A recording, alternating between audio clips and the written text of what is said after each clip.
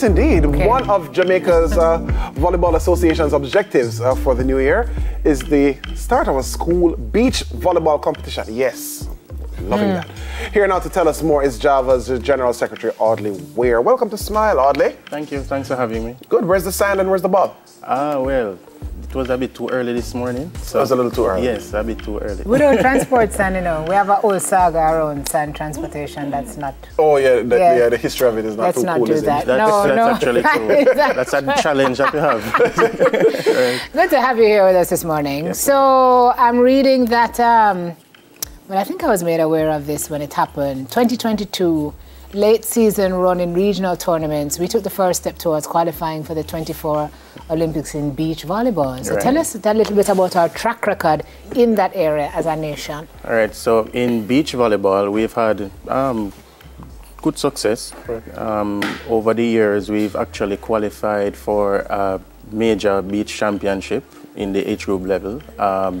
In the what level? At the age group level, okay. Under 19. Right, so we actually qualified for the Olympic Games, the Youth Olympic Games, and the Youth World Championships as well. So that was way back in about 2013. But oddly, why we don't talking about that? I mean, more. Was a lot made of that at the time? At the time, yes. At the time, a lot was made of it. So memory short. Right. Yes. you know it though. But we didn't capitalize on that success and move forward. So what we're trying to do now is to actually use the template that we had before. The youngsters that qualified for the World Championship and the Olympic Games, they were high schoolers at the time.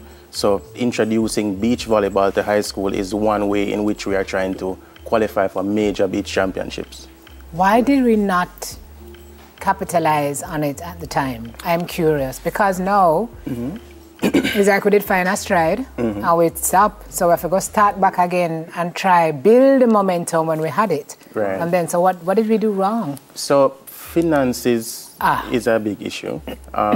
Beach volleyball, it's not expensive, but to train and keep up, it takes money.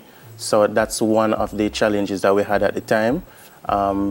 At that time, we had support from Just Bet. It was a Just Bet tour. So that tour propelled us to be able to qualify for those major championships. So what we're trying to do now, coming out of COVID, is to form partnerships with corporate companies whereby we can replicate what we did in the past.